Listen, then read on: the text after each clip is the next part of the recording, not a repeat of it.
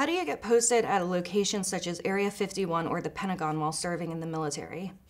You shut your mouth. Area 51. Okay, that's a super secret assignment. There is no Area 51. What? That not many people can get. So you really gotta know someone on the inside. Are they listening? Cause you know, aliens. Can we cut, please?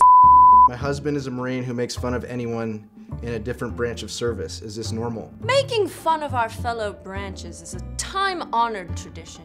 Definitely normal for f***ing boots. Dating back to the establishment of the Air Force. Your husband's a boot, sorry. Because everyone was f***ing jealous. We're all family, but we're all talking shit on each other, you know? Marines, Army, they're all stupid. If I had to guess, because Marines aren't that smart, probably makes fun of himself too. In the Navy, we're all gay. Air Force, bougie as f***. It's normal.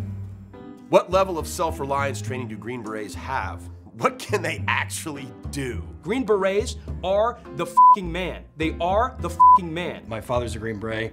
The only thing he can't do is hug his son. I know there's a weirdness with that sentence. They are the f***ing man. They could probably like smell your scent or like see a footprint and follow it and find you. Green Berets can do more than that. They can do everything. Just ask them. And what can we do? We're really snappy dressers.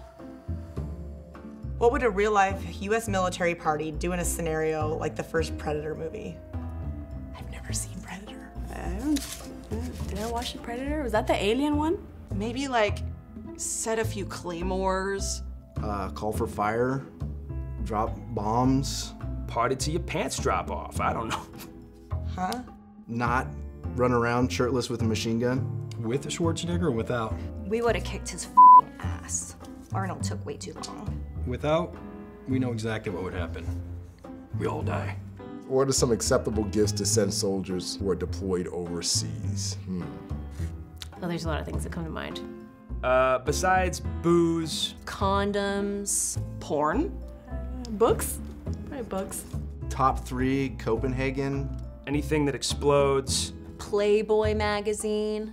Good canned food. Playgirl magazine. Toothpaste? Maybe some illegal drugs while you're at it. Blunts. Booze. And beef jerky. But yeah, I basically just porn and candy and ribbons. Just look up contraband and then send that to your deployed hero. And you've got yourself a very grateful soldier who's probably gonna get court-martialed. They need you now, more than ever.